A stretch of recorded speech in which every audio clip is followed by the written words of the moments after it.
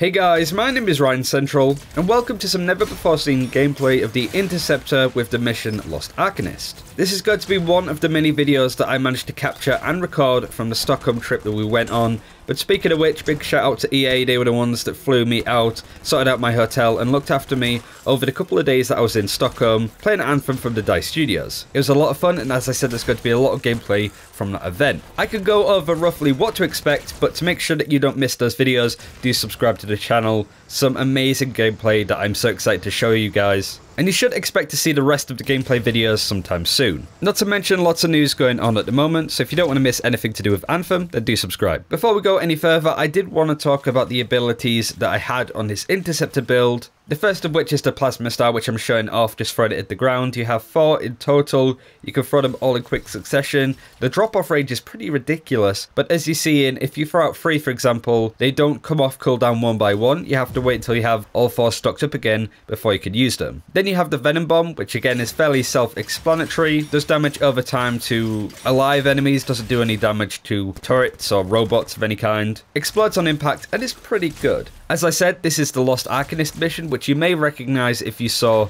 the Anthem livestream way back from the Paris Games Week, but it has changed a little bit since then. It does give me an opportunity to talk about some of the content coming out on this channel, and basically what I had the opportunity to play. We played the game from level 1, and I got to about level 6 in the 7 to 8 hours that I played, some of the time that, we went on lunch break and stuff like that. There will be a couple of missions that we will be able to show you on the channel, one of which being this one, as well as some bits and pieces with free roam later on too. I played the Interceptor as you've seen, and I do really want to do another video going over the specifics, some of the abilities that I got to use, and the general impressions from that class. But in this video, I really wanted to answer some key questions, I suppose, that the community have had to do with stuff like how the game plays with mouse and keyboard, the aspect of playing on your own, because I played all of this basically on my own. You can blame Willis Gaming for that, he effectively left me behind. But if you do have any questions in the comments, then do ask me there. There's some stuff that I can't really talk about just yet, and there's also stuff that I just don't know. So if I don't answer a question, it's not necessarily because I can't talk about it, it's just that I don't have a clue. This isn't the final version of the game, that's also worth noting. The game is still in development, so stuff that you may see here is subject to change, of course. But I do want to talk about gameplay first. I think every other bit of gameplay that we've seen from Anthem has been played on a controller, and I played all of this on mouse and keyboard, and it felt really good. Using weapons and the sensitivity there was a lot easier to use, easier to manage. It was really easy to set up my sensitivity that I've had for other games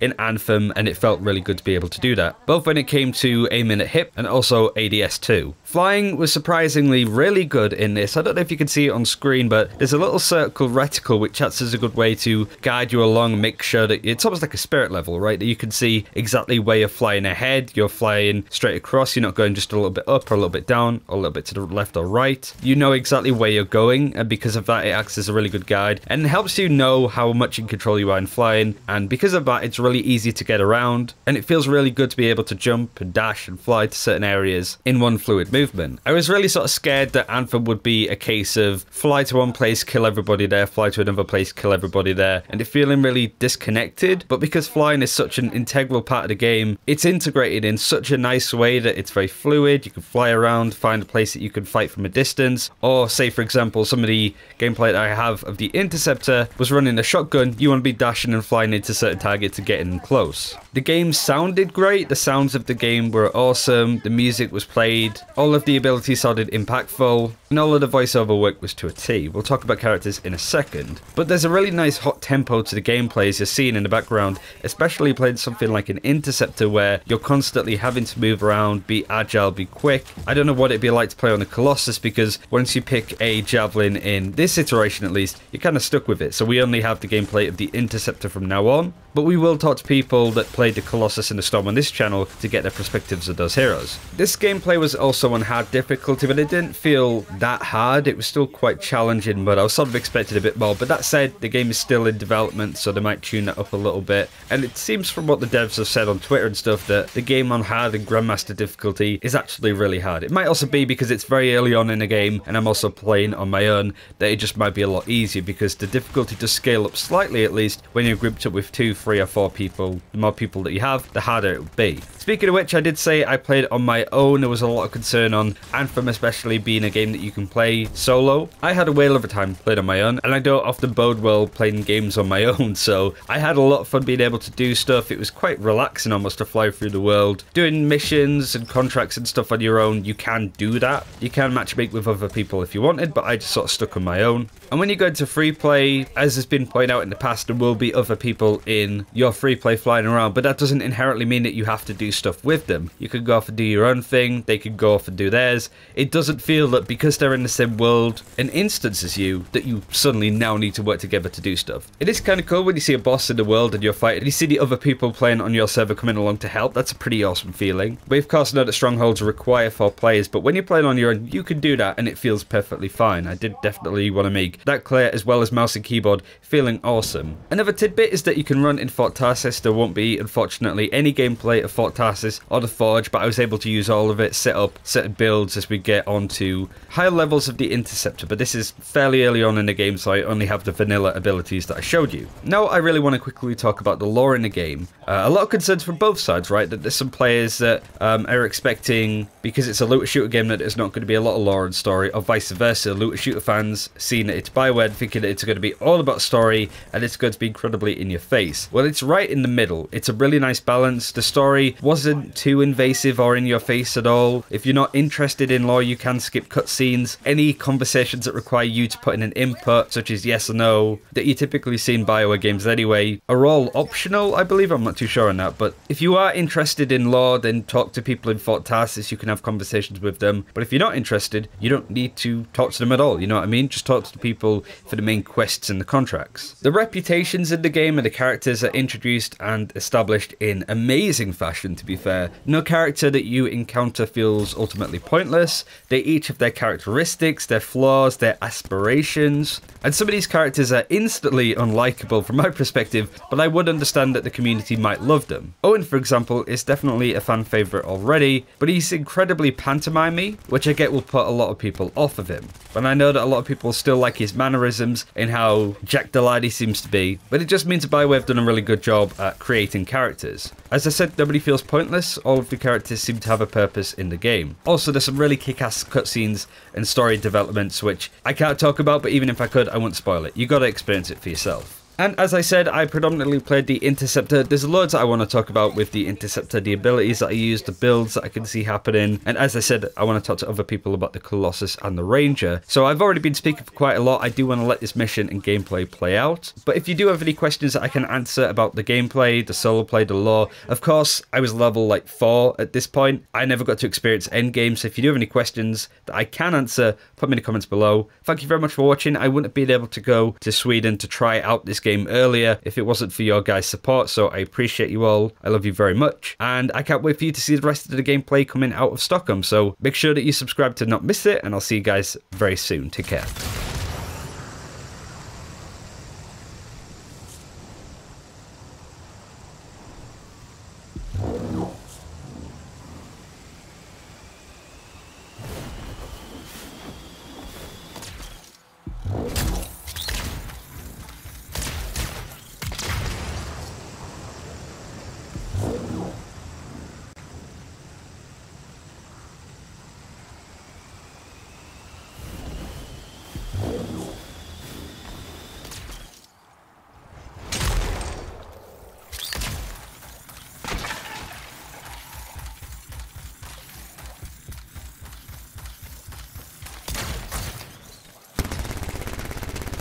Seeing our Arcanist. Owen, help me out.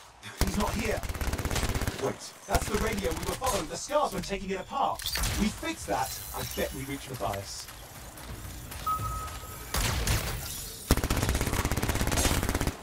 What's happening with the scars? Something has them engraved.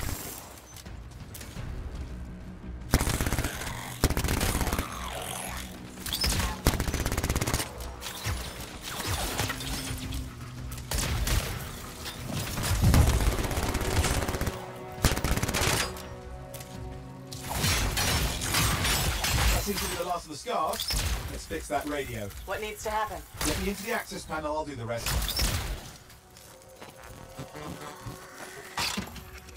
Okay, done. done. Starting repairs. Owen, that doesn't look like a repair. Would you just let me... Oh, damn it! Hang on, we've got company. Can it be fixed? Yes, of course. Just deal with the scars, I'll figure it out.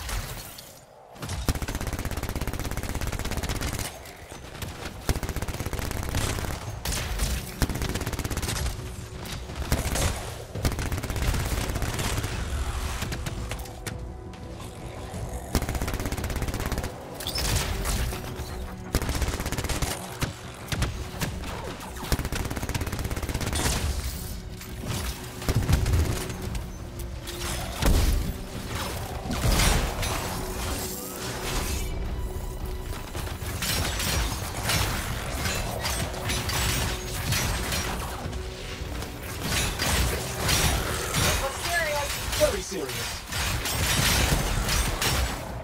Focus on the big guy.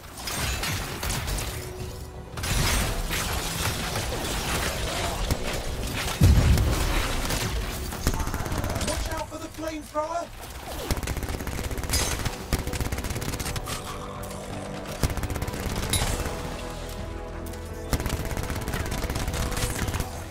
Ha! Okay, I think I got it. Are you sure? Nicely sure.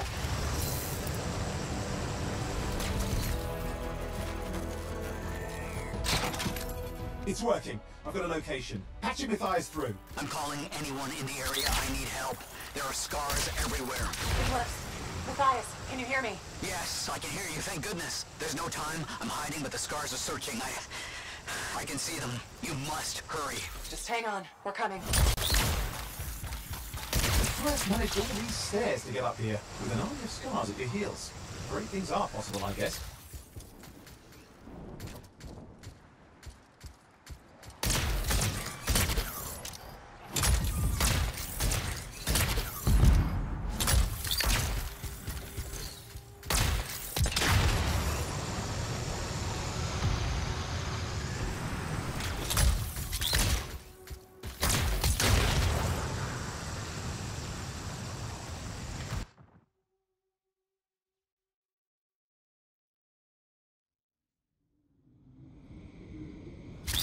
Matthias, can you hear me? Yes, I'm here. We're getting a read on his radio signal. Are you okay? A little banged up, but fine. You see that ramp up ahead? The one with the statue? Head up there. What about scars near you? See anything? Got a few spots of trouble. Near misses. They're quite relentless. Wait, what's this? I found some canisters. Could prove useful. Don't try anything dangerous. Not to worry. It'll be a contained explosion. I think you better hurry. Got a swarm here. Less for Matthias to deal with.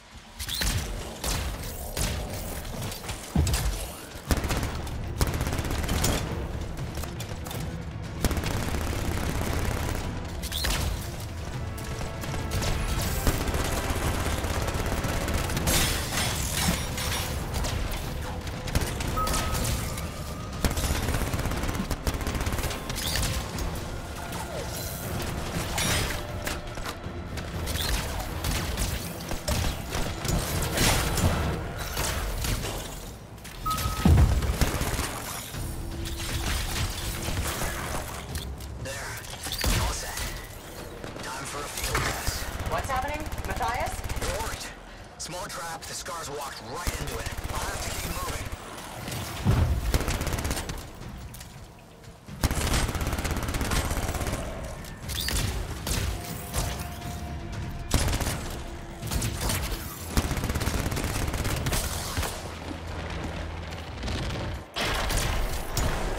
More incoming. Watch those hides.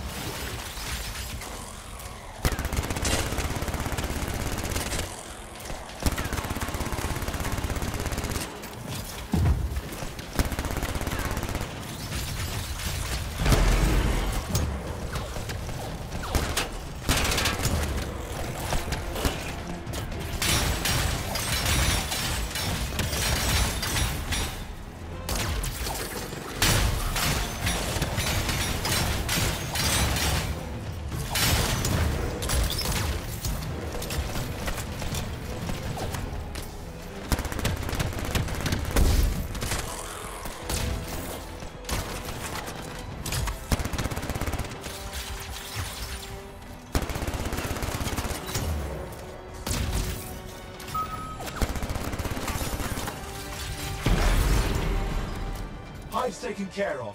Now let's see to those scars. You got it.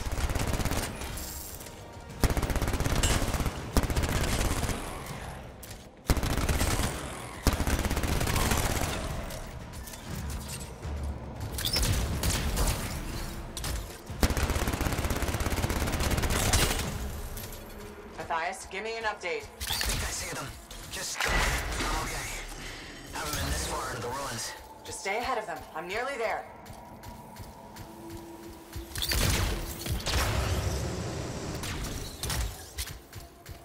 Matthias, I'm in the tunnel. You're close. Main chamber just ahead. It's incredible.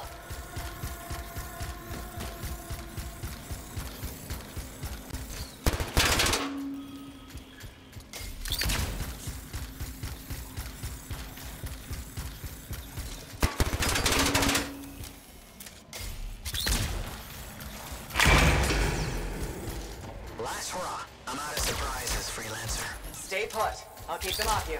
Much appreciated.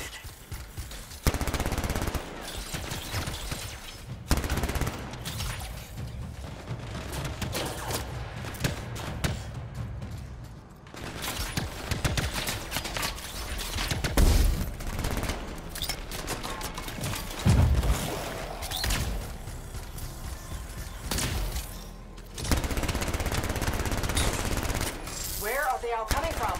Scars have too many ways to add to their numbers if needed.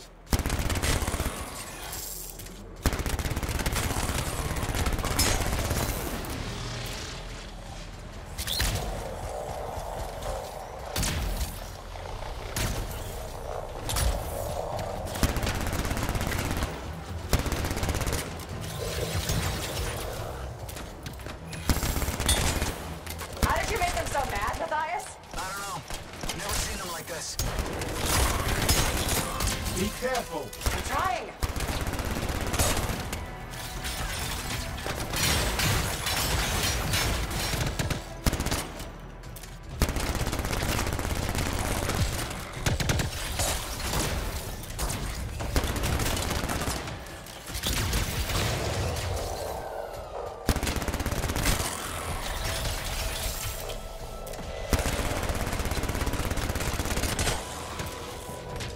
There are heavies. I have to keep moving. Can't argue that. Close quarters. Careful.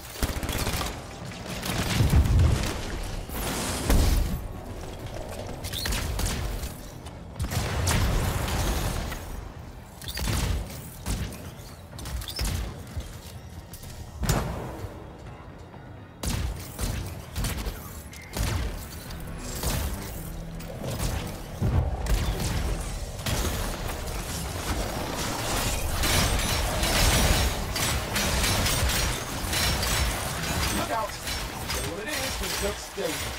Rust Reaver. The thing's name is Rust Reaver. I don't care what its name is.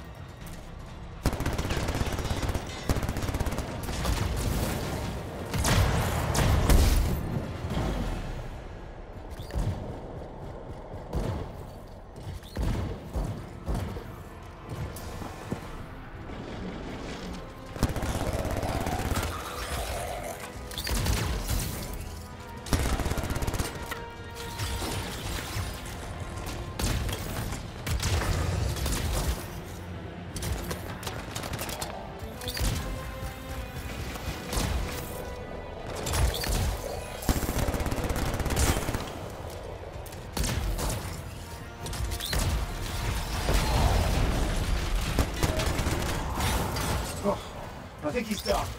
Yes, he is done. Let's clean up the rest of them now, shall we?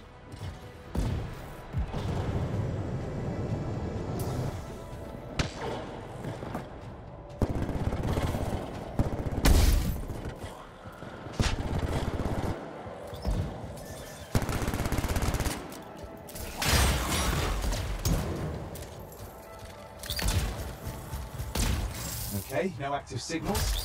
I'll keep monitoring. You should check on Matthias. Matthias? Here, right here. These scars.